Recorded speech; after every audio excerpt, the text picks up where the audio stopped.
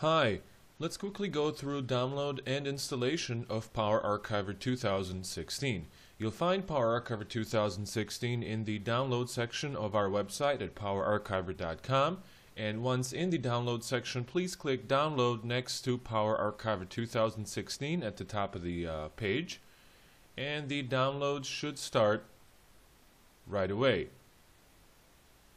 We'll wait just a few moments for the installation to be downloaded on our computer, and once it is downloaded, the installation will begin.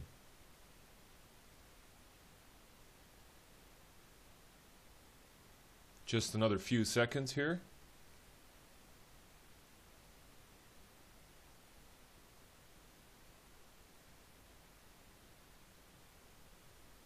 Almost there.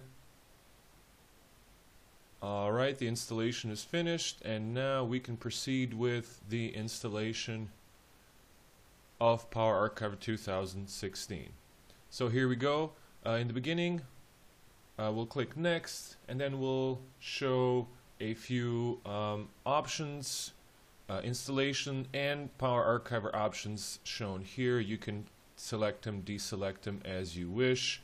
Once done, we can click Next. We're then shown the default installation folder. We can change it if we wish, or if not, just click Next, and then we can begin the installation.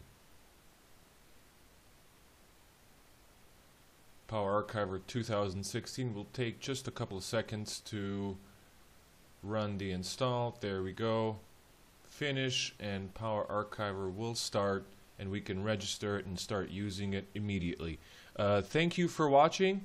Please view our other videos on our YouTube page and enjoy PowerArchiver 2016. Thank you.